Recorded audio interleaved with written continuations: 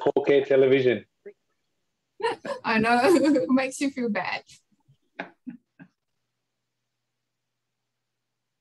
Okay, we've got participants come in. Welcome to Dharma Sydney's October online webinar.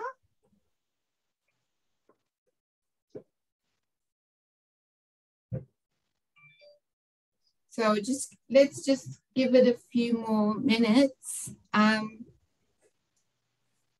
So we've got people coming in.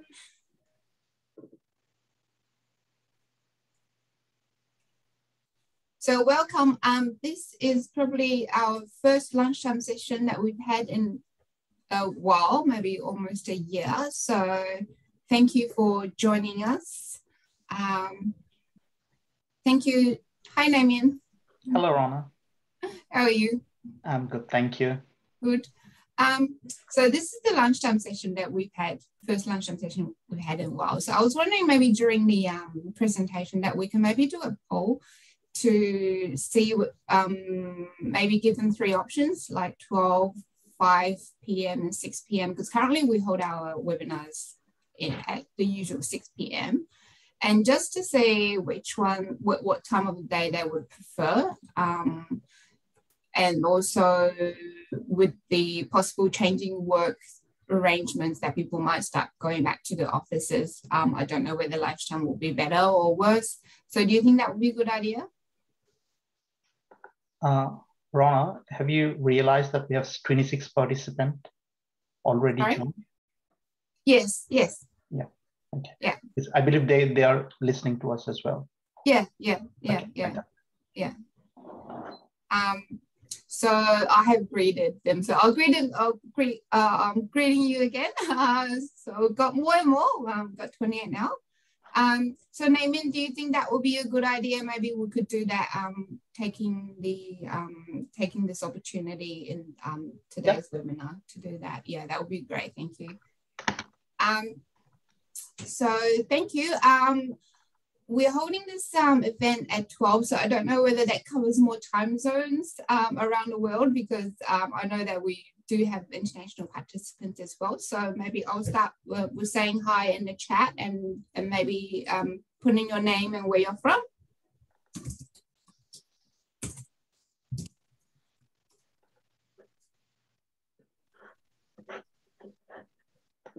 All right.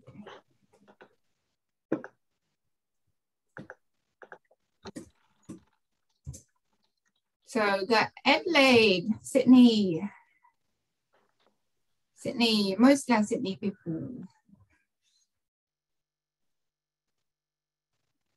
Newcastle, oh, got Queensland, oh, Surfers Paradise, nice. Canberra.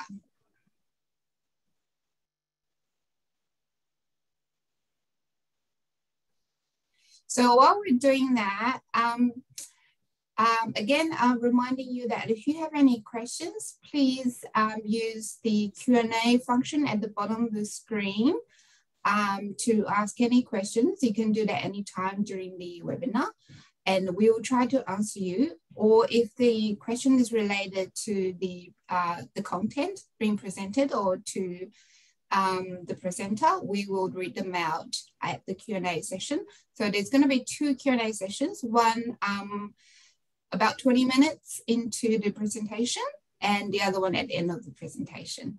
So I will share my screen at the moment right now.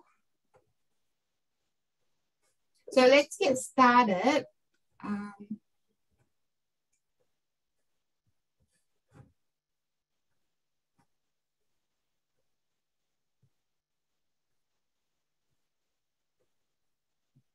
So welcome again. Can you see my screen okay? Yeah, okay, cool. So Friday today, yay. Welcome again to our Dharma Sydney webinar and let's get started. So Dharma Australia and Sydney branch acknowledge the traditional owners of the country throughout Australia and recognise their continuing connection to land, waters and culture. We pay our respects to their elderly past, present and emerging. So today, we have a speaker from Alation, Miles. So thank you for joining us, Miles. Miles is based in California States, so it's evening time in his world. So, thanks again. Miles is a leading influencer of CROs in the digital world. He is the facilitator for ICO chat as well as an eWeek contributor. He has had articles published in many places, obviously. So prior to Alation, he was responsible for product marketing of Informatica's intelligent data platform. And also at HP and Paragon, he led a product team applying analytics and big data to companies' IT management products. Miles also holds 2 master degrees, one of science degree and the other one in business administration and in strategic planning. So welcome and thank you for offering your time, Miles. So I'll hand it over to you. Thank you. I'm really thrilled to be with all of you. And let me bring this up, and I need to go to the front of the presentation and do and then I go to presentation mode, and we're now set. So what I want to do today is to talk a little bit about data and data governance, why it matters, why it's been difficult, and what you all can do to govern data better. There's a lot of reasons to be concerned about data. Obviously, is exploding. So it's not just data that's in a raw form that you have to be concerned about. It's data that's ready to go, but how do people find it and how do people protect it, because breaches are only increasing. And so how do I get better at all the aspects of data, and how do I make it part of what the analysts are calling a data ops process? So I'll share a little bit on all those concepts as we get further in, but obviously we're in an environment where data has become even more important than it was. It was interesting, I ran a CIO chat on data literacy today, and CIOs were giving me lots of reasons why data is important to their organizations. Obviously, it's critical to transformation, but it's also critical to getting the right answers when you have to solve an issue as a key stakeholder of a business. So there's a lot of reasons to do it, and I'll actually publish their thoughts on that soon. When we look at data governance, I think there's a lot of different reasons to really dig in and want to do it. First of all, it's part, in my mind, of delivering an agile, modern data architecture. So governance is part of that whole process there. Additionally, and I've interviewed business stakeholders as well on this. I mean, the typical term they use is trustworthy. Is the data trustworthy? I've heard CIOs, I've heard heads of marketing talk about that. So quality and trust really do matter, and data governance is part of that process of fixing it. We also have a problem that we're probably not going to be able to stop every hack. So how do I protect both from internal and external threats data? How do I govern it? How do I make sure it's sensitive? How do I do, as my friend Ann Kavokian likes to say, do it privacy by design? That becomes an increasing element of how we deal with data today. The next thing is that if I'm good at data governance, I'm going to have those rare people who know how to do data modeling, regardless of form and type. They're going to be able to build analytical models faster and spend less time massaging data. The former chief data officer at Booz and Company used to say that his data scientists were literally better labeled as data plumbers. And so we need to do something about that in order to make that work. And then obviously We should make this an agile process that supports the whole control and nature of data. That's a critical thing to do. And as I've said, the analysts have picked on a term called data ops to encapsulate more than just what we're talking about here, but governance is a critical element of doing that.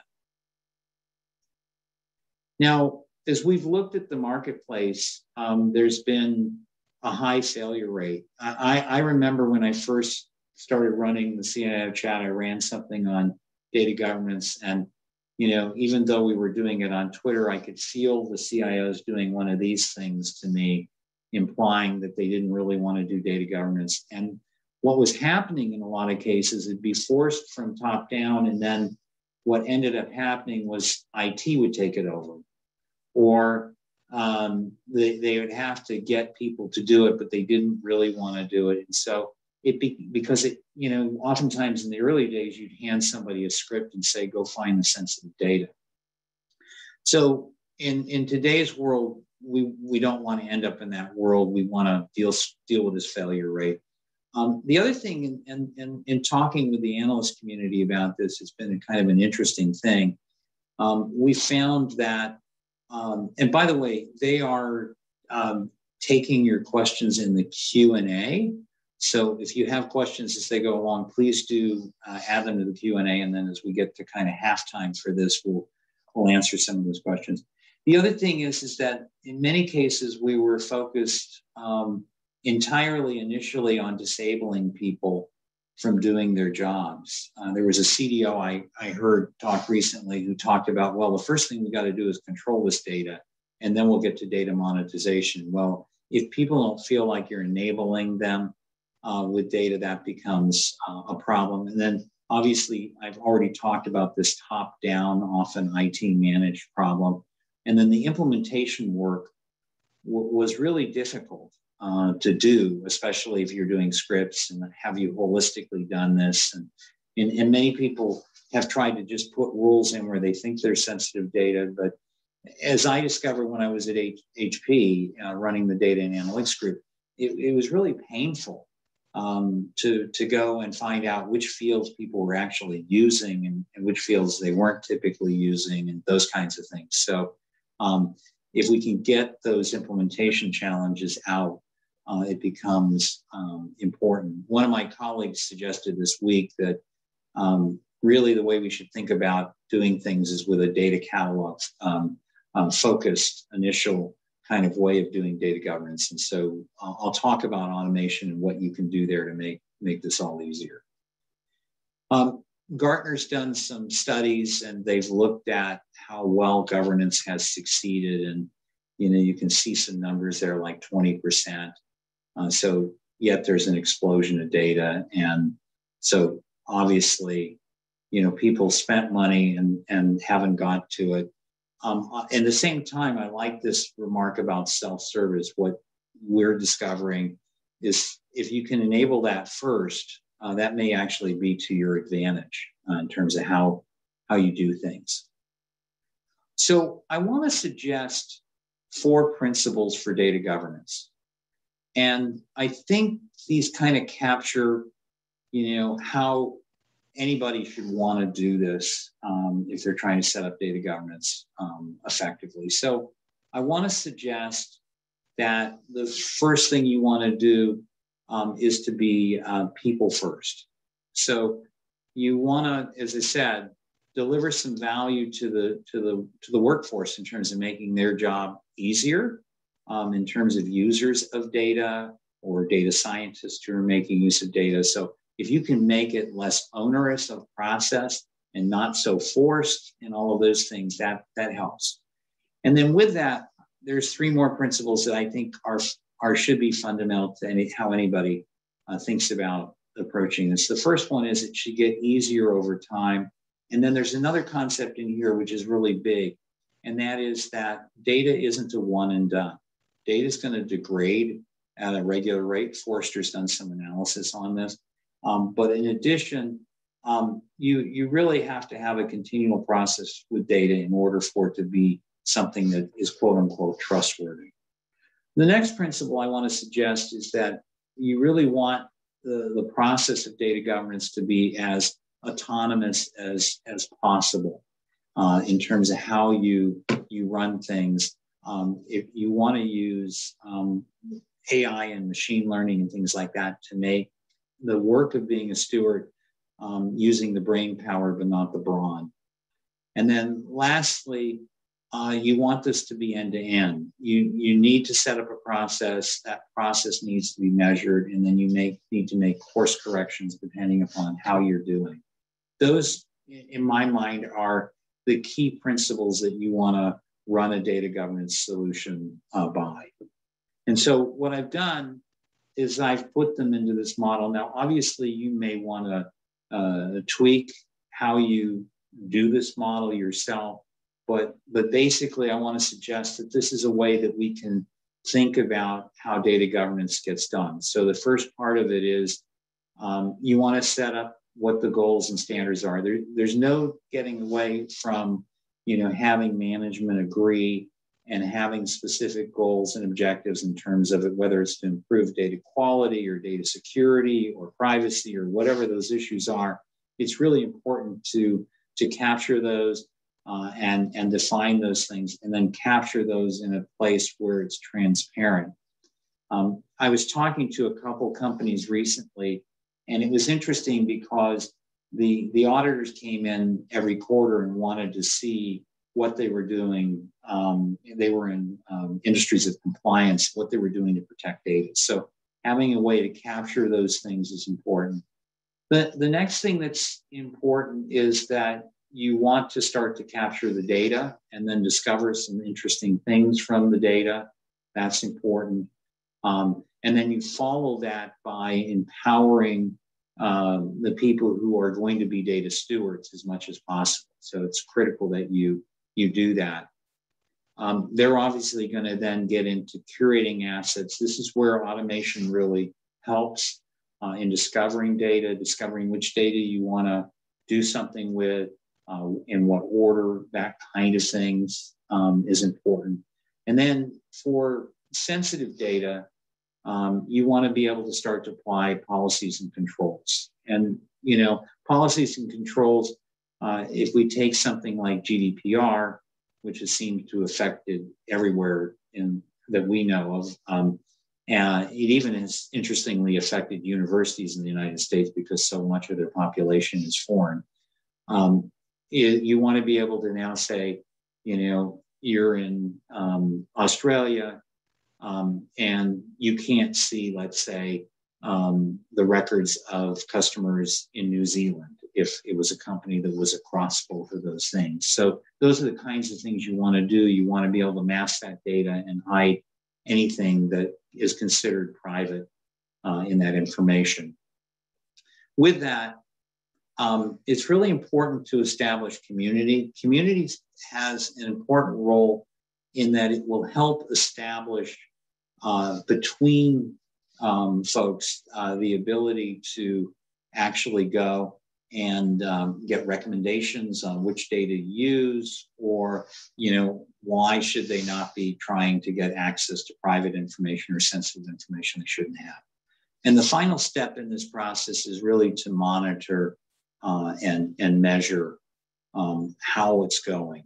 So together you get a whole framework, and the idea is this framework gets better and better over time, and that's why I've put the continuous improvement in here. So let me walk you through some of these steps and talk a little bit more about the things I think you should be looking for when you're trying to put together a data governance type of solution.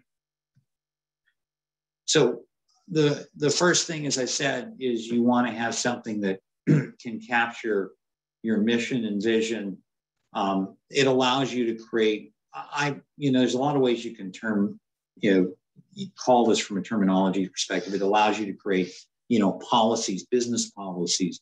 Hey, here are the standards we're going to follow. Here's why, and here's what we're doing about that. So again, this might be where you say, I'm going to comply with GDPR. If there's any local privacy standards, if there's any security standards like NIST or others you're going to follow, this is where you'll capture all of that kind of business information. The next step is you want to have the ability to populate a catalog. What you should want out of this process is not only the ability to ingest metadata, but also hopefully to discover top users. Those top users are going to be the folks that you actually want to have as data stewards. With that, you want to be able to do some empowerment of these stewards. You want to recognize and assign them. You want them to be able to kind of run the process, but you also want them to be able to act as reviewers and to be able to create approvals for things. If you're a bank or other organization in an industry of compliance, you want here the ability for any changes to be recognized and reviewed when auditors come in. So, and it's not to say that every one of your organizations are going to be like that, but you want to have the ability to have workflow which is transparent and within a single app framework where you can get reports and other things out of the process. Following that, then you want to have the ability to actually curate data. You want to have the ability to surface descriptions, but also data quality and point users to hopefully data that is good and worthy of being used. Once you've done all of those things, the next step we think in the process is to actually go and apply policies and controls. This is where you actually do the actual policy. That will typically be in a SQL statement or something like that, where you've written a control appropriately. I've talked about what community does, how it promotes trusted use. I've talked about being able to leverage that. And then finally, you want to be able to monitor. This is going to look at what your progress at curation is. It's going to look at how well people are using the right data. It's going to look at whether people are trying to access sensitive data they shouldn't. And then lastly, data quality issues. Then with that, you can actually go and reconfigure what your framework is like. How is your mission or vision changed? How does that impact things? Those are critical things. So I want to suggest here again this process of continuous improvement, and the goal of how you do this should be to actually drive a end-to-end improvement every time you go through the cycle of this. So let me dig down a little bit here in terms of how we kind of think this should happen. So again, the framework, should be about, what are the policies? How do I create documentation for those policies?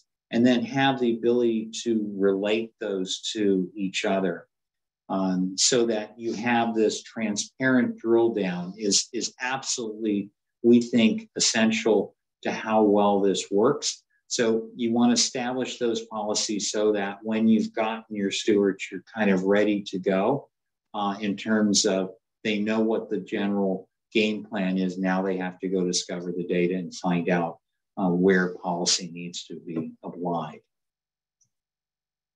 Following that, you want to do what I described earlier. You want to populate your data catalog. Hopefully this is an automated thing. It's not something that's done manually.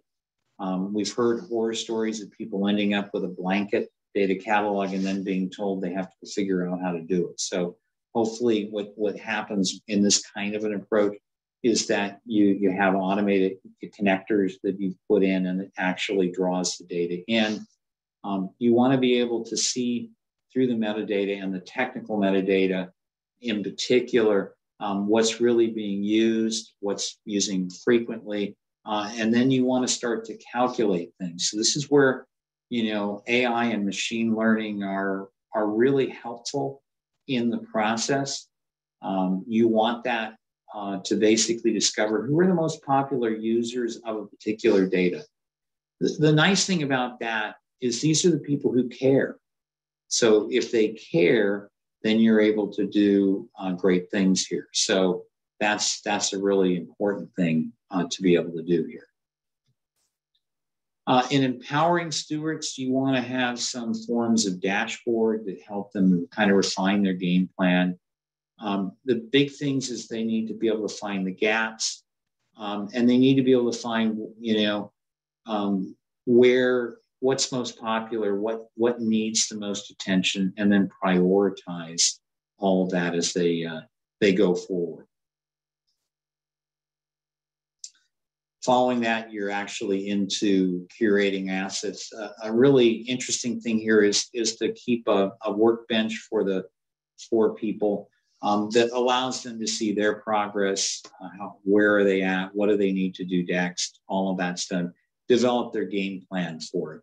Again, one important concept here is that if you can have the curation process almost autonomous in terms of how it runs, and you discover the key people who should be doing this, hopefully what it's doing is it's not making another job for them. You don't want this to be something where, now I have 2 jobs and I'm working 80 hours a week versus working, a little extra time a week to make this happen. Apply policies and controls. This is actually where you start to be able to put those policies in that are actually going to control things. You see an image over there of an example where there's an SQL rule that's written that is about enforcing data and then making it apply. So this is where you want to be able to do that. And hopefully this can all be done when you do this within one application rather than going external for it. And one more thing just to mention here, what you'd really like to have happen here is the ability to pull policies that have already been created. Most people are not on a blank slate. So having an ability to pull policies that have been created in other systems is critical to making the work here to be less constraining, less difficult, because people have generally put some form of controls on their data. I've talked, pretty much at length. Community is a great idea. People can get involved and share ideas about how things work and all of that. It makes tremendous sense to have community as part of this process. And the final element is you want to start to show, you're obviously this is a project as it gets started, but it's going to be an activity that will be continuous. But we've got to show to leadership that's putting the investment in that we're making progress, that we're curating a large percentage of assets, that there isn't large points of exposure with sensitive data. And so having the ability to have some form of a governance dashboard is critical to succeeding here. And so monitor and measure is the next step, and then it's going to come take you back through to the other end. Now, with automation, once you've gone through this the first time, we're going to have insight into who are the key people that should be governing a particular type of data. And that automation can auto-assign people to that if it's done right. So big opportunity there to do things. So I'm going to pause here for just a moment. I know we have one question, but if you have questions, please, I'd love to hear from you in terms of what you've got. So we have a question from Louise about data catalog. So the question is a precursor to populating the data catalog identifying all the data assets. She's working in healthcare, and one of the key challenges is working out how much data is moving in the organizations due to multiple silos operating.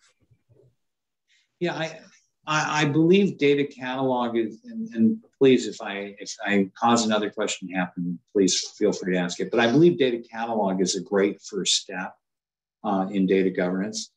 The reason it's a good step is that you end up generating value for the organization out of the process, and right away. And so it was interesting. I was looking in our case at a couple of customer stories recently, and all of them were talking about two things, really around self-service. So the data scientists weren't spending as much time trying to find data, but also the end users. The end users were, demanding report after report, which made sense. They needed that data. But if you can make it possible to self-serve, and the data catalog can do that for you, it becomes a huge productivity enhancement. I can get my data immediately, and I don't have to even have programming skills or SQL skills in order to do that. So data catalogs is a great first step, and then you can wrap around it the ability to do all those governance steps that I talked about a moment ago. Are there any further questions? Yeah, we've got two others. So I've got a question from Michael. Any tips on how to trace or capture data flow from different systems and business processes? Yeah, I mean, there's kind of two parts to this. One is the initial data flow that you're bringing data from a transactional system out, in terms of an ETL type process. So, that technology is well found. The other thing we're seeing a lot of is that people who are doing two things, which is interesting. One is that they're thinking about moving their data from a legacy system that's costing them a lot of money, and they want to bring it over into a cloud-based solution, or they want to bring certain data over to a cloud-based solution in order to do a customer 360 or something like that. And so we, for those systems and others, we provide at Alation connectors out of the box that enable you to actually go and get that data from one place to the other. One other thing that we found, which is kind of clever, is oftentimes people in the old days would bring into a data mart or data warehouse large amounts of data that potentially weren't relevant. So being able to assess the usage, which is something we do regularly, of data allows you to be able to make an intelligent and informed decision about which data you want to bring over and which data you don't. Next question. Yep, we've got Elizabeth. How many data governance frameworks are there? Is one of the most commonly used? Can you recommend a few to go and read more about it? Thanks. Yeah, there are a variety of frameworks. One of the ones I really like that a friend of mine, Gwen Thomas, started is from the Data Governance Institute. A couple of weeks ago, I think they put the site back up. It was a really nice framework to thinking about data governance. Another person that we like a lot is Bob Seiner, who's done a lot of thinking about and even written a book on this, on non-invasive data governance. So I think those would be really good places to start your journey. And if for some reason you can't get the stuff from the Data Governance Institute, I actually have a couple copies on my machine, so I could send it to you electronically. It's fine if you can send it to us and we will get it organized. Elizabeth, let me do that. I'll send it to you directly and you can share it with folks. It's a good framework, and then obviously Donna's been doing stuff for a while in this area as well. Yeah. Elizabeth was asking if you could type the author's names. So if you could do that in the chat, please. Okay, I can do that very quickly. And she's worth following on social media. She's right now the head of data governance for the World Bank. So she's doing really interesting problems. Great. So we can look at it. Okay, shall we continue? There's no more questions for now. Perfect. That sounds great.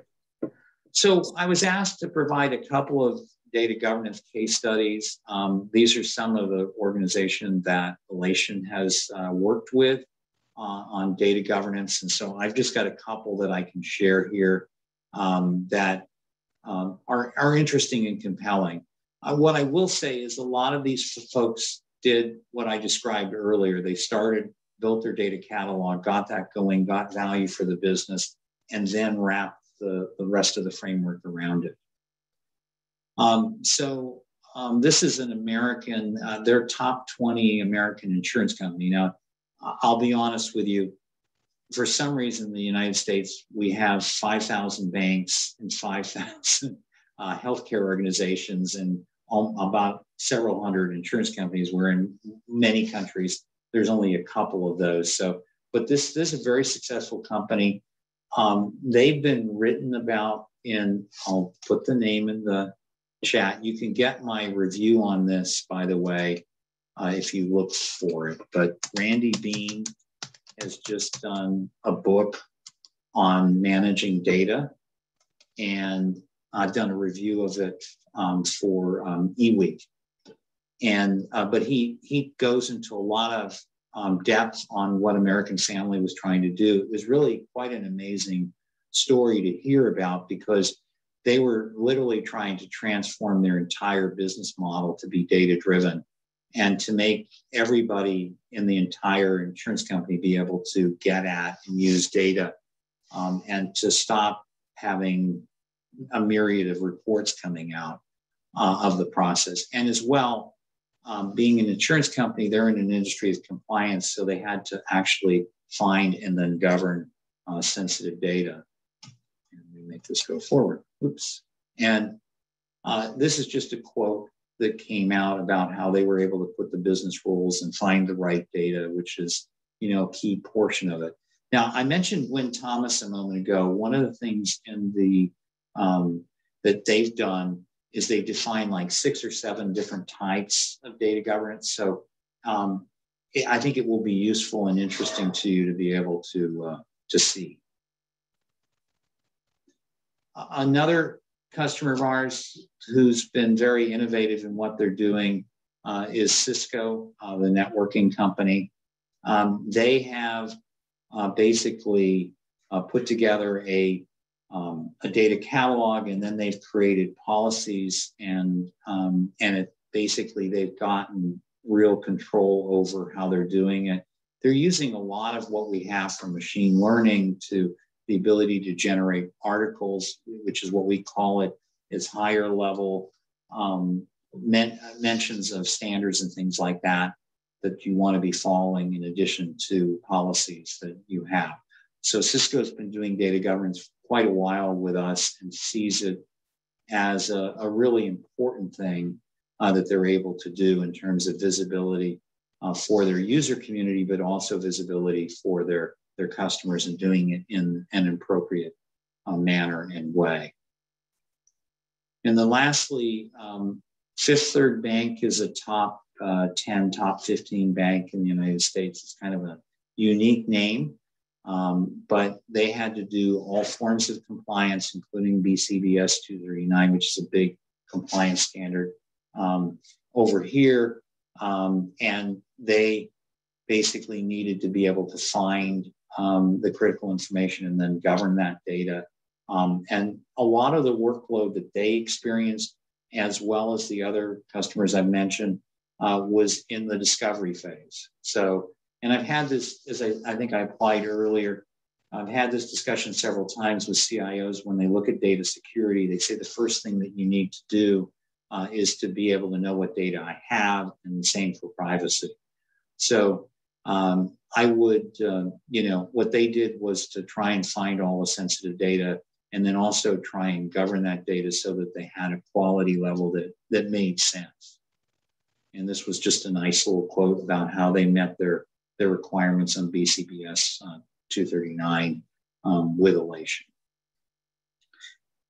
What I'd like to do now is share with you, we announced this on the 14th of September, and I'd like to share with you our new data governance app and some of its key features. I've kind of implied some of this earlier, but I thought it'd be better in the initial conversation to kind of talk about, what requirements drove us that we got from our customers. And so now what I'd like to do is just feature the data governance app. Now, to be clear, the data governance app sits on top of our data catalog. So you can't just buy the data catalog. Now you could say, hey, I'm going to start with data catalog. I'm going to prove out the value of data. And then after you do that, you could obviously put the data governance app into what you're doing. But on the other hand, if you need to get immediately on data governance, you want the app up, you want to be doing catalog at the same time. So it really depends on where you are and what you want to do. So let me just share some of its capabilities with you. So the first thing we knew we needed to create was a separate object called policy, and then the ability to have multiple policies that could be related to each other, and then nest those two together so you have the transparency. So I've kind of implied that earlier, but that was a critical requirement for our product management team and the development team, was to make it possible to create these data policies and then to be able to relate them and then have controls come in. So that was a critical element of what we did. The other thing we did that we thought was critical was we created a bidirectional link with Snowflake. And the reason we did that, we're going to do that for other data warehouses, is we wanted the ability to capture any policies they may have created, but also going forward, if we discover sensitive data that's exposed, to then be able to have a creation of the policy. We wanted to then be able to create controls within us that would then be fed back in. So we made a bidirectional link with them. We created a homepage for stewards because we felt they're doing a regular set of things that are different from others, so they have their own homepage. The other thing is we felt for a long time, we had recommended other tools and things like that, but we really felt that there needed to be a change management workflow. It needed to be something that was written in English rather than in SQL, because the approvers wouldn't necessarily be coders. So we created a change management workflow as part of this. The next thing we added was a stewardship workbench. This was the ability to streamline and simplify activities, set up priorities, figure out all of the things that need to go on. And then finally, the ability to create those dashboards that we talked about. So I'll just go really quickly through some of this and then answer any questions you have on the back end. So this is the data. Let me just make sure it took me right. Nope. Yeah, here's Policy Center. This is just giving you an example of how policies are put together. One other thing that we did is, for those of you who are in financial institutions, we actually just followed something called the Median Council, and we've actually built out higher level descriptions of what you're trying to do is what we call an article, and then we hyperlink down to the controls and to the policies so that you have this one very nice, connected, tightly linked thing. And you can see here a control for credit card number in terms of what is masked and what is not masked for particular users that haven't been authorized. This is the home page. Basically, it has the ability to capture workflows, as I said, and you can go right from here to wherever you need to go to start out your day. It's not going to let me go, so I'm going to have to rank myself in order to, oh, now it's not letting me do it. Okay, hopefully it goes away. The next thing is this notion of workflows. Again, these should be written in English statements in terms of these controls that you want to implement, or changes in standards or changes in policy. They should be things that people can understand who are going to be approvers. And then obviously, once those get approved, that becomes part of your transparency documentation of how you're running things.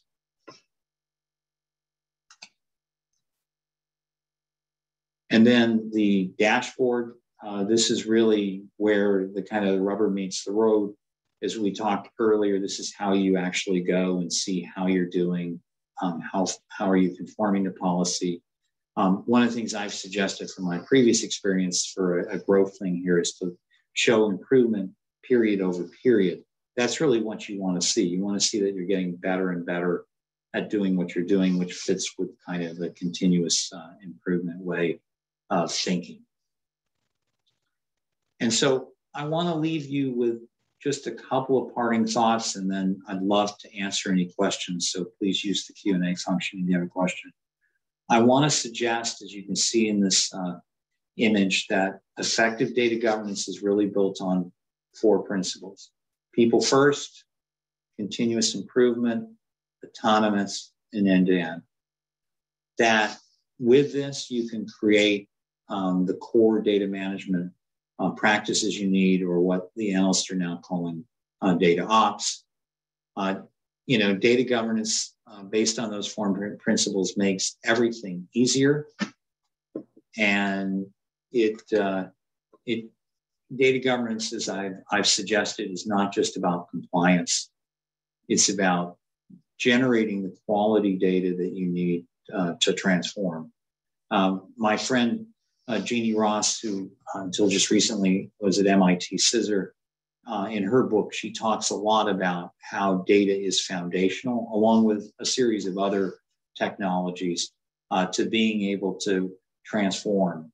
And she gives lots of interesting case examples where people have been able to take their legacy companies and been able to out Amazon, for example, where they've been able to actually go and use their historical data and their supply chain data to actually figure out what customers want that they have, and then deliver that regardless of channel. All of that gets powered by data. And so that's why your roles are so important in the data community, and why this kind of continuous improvement framework matters.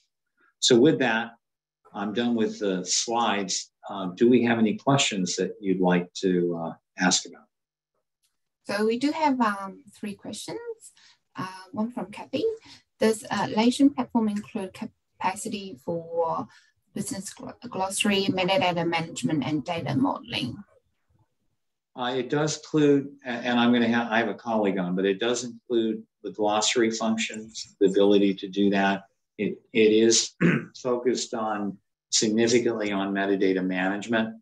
The third item, I'm going to ask my colleague to speak up for just a moment. So the next question is from Yvonne on business rules. Do you have a recommended approach of how the business rules should be sourced from the business and structured? We've spent a lot of time going in circles where proposed business rules are actually data quality rules instead. Yeah, I don't want to say that part of it is easy.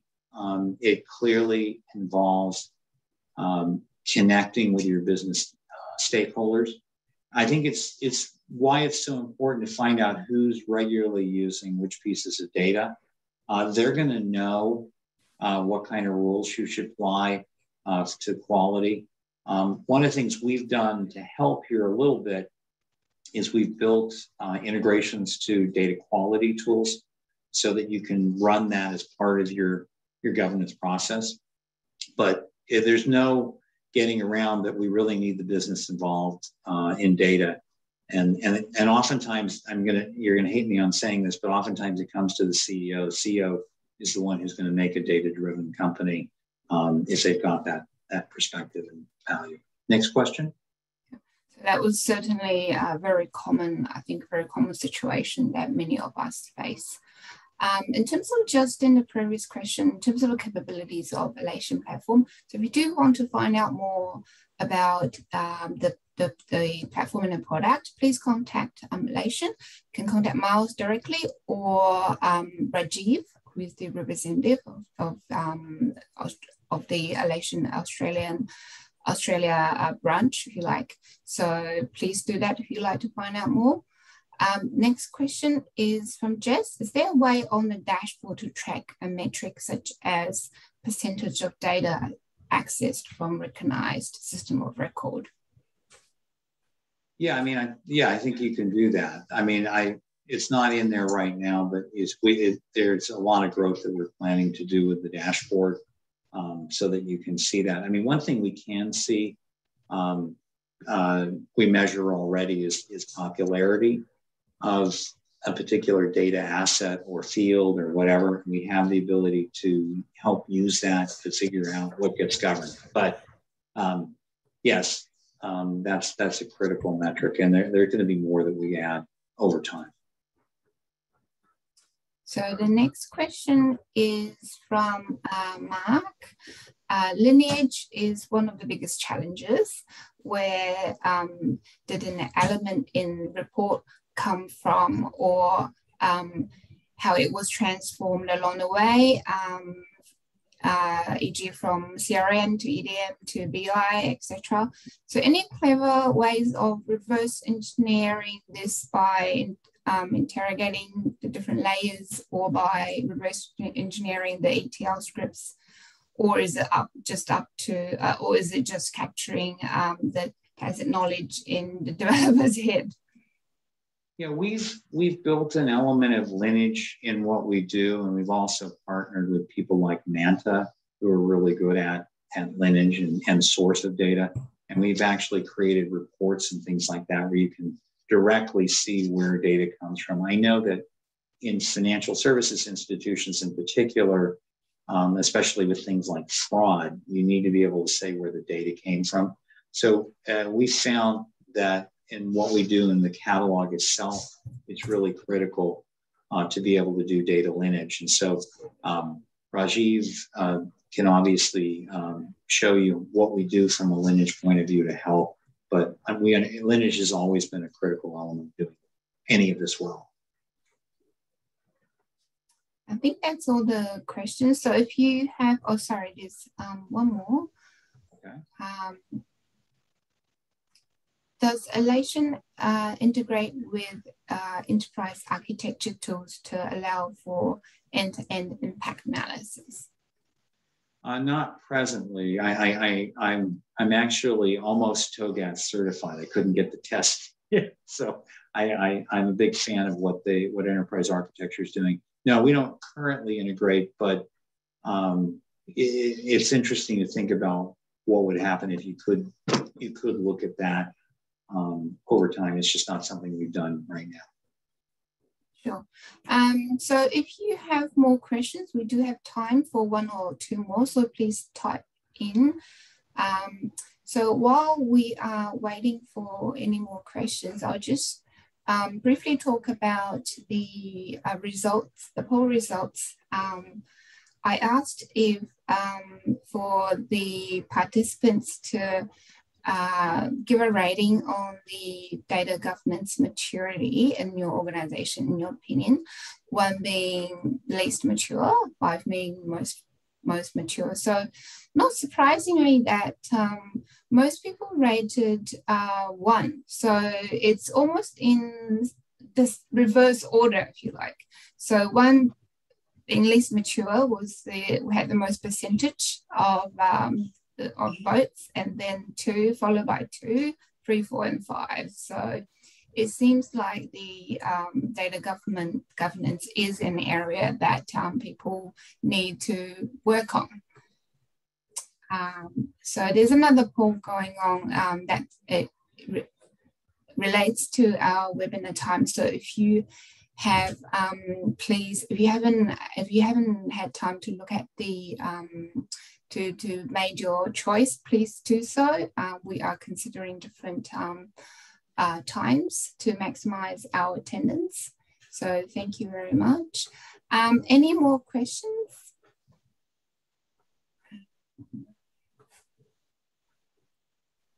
Okay, I think, oh, there's another, there's 2 more.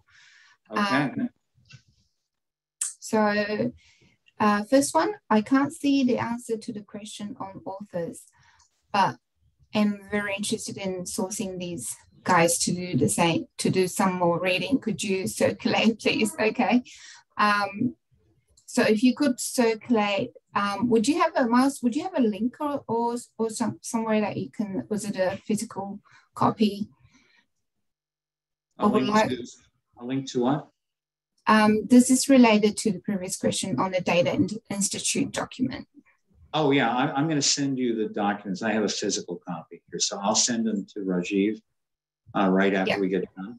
Yeah. So if you would like a copy, please contact us on sydney.events.dama.org.au. I will list that email address in one of our slides in a minute. So another question. Do you see data literacy being a key requirement before embarking on data governance implementation? Oh, that's a tough one. I mean, certainly it helps. No, I know it's tough because you want an organization that understands fundamentally the value of data and what kinds of questions they can ask and those things. And so you're hoping that you have that, but you possibly can do both simultaneously if you have sponsorship. But and it is interesting. It is kind of a chicken and egg thing. Yeah, it is. Yeah.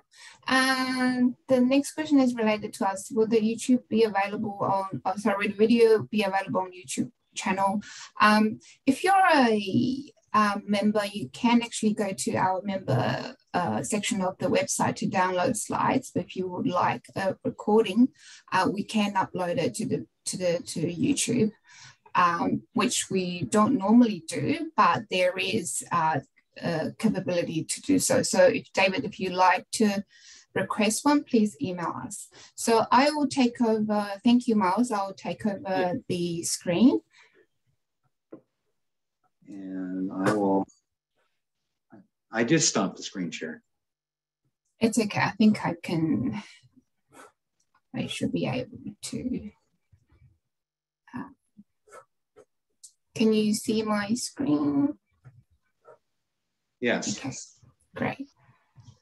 So with Sydney's reopening, we are still using online webinars to conduct our upcoming monthly meetings, at least in the immediate foreseeable future. But at the same time, we're working with sponsors and presenters in reviewing the reopening situation for possible future in-person meeting. The other thing is if you do, so sponsors and partners, if you do have career opportunities to be promoted, we're happy to do so. While we are still evaluating the possible creation of a Dharma job board, we can promote it in LinkedIn, and we did actually receive positive responses from one of our sponsors saying that they've had a few applications through our channel for a data architect, I believe, opportunity. So please send over any job openings if you do have one. We're happy to promote it for you. So, and members, if you have opinions and feedbacks, please share your thoughts on sydneyevents.dama.org.au. And also, as I previously mentioned, if you would like to request a copy of the document, please also email us on this email address. Sponsorship opportunities, please contact us on any of the emails below. We are happy to discuss any future events, whether it's personal or webinar. So please come forward and contact us. Again, please join us while it is open, while the webinar is open for everyone to join. There are member benefits. So if you like to download a copy of the slides, you need to be a member. So it's available in the membership section. And also there are other benefits as well, such as free sponsored event. We did actually have an event a few months back where we had sponsored dinner, a seated dinner. for our members. And also if you would like a copy of the video, it's also available to our members only. So please join us if you haven't done so. And thank you very much for participating. Thank you, Alation. Thank you, Miles and Rajiv, for your time today. Thank you so much. We are right on time. So thank you very much. That will conclude the webinar today. Thank you. Have a nice day.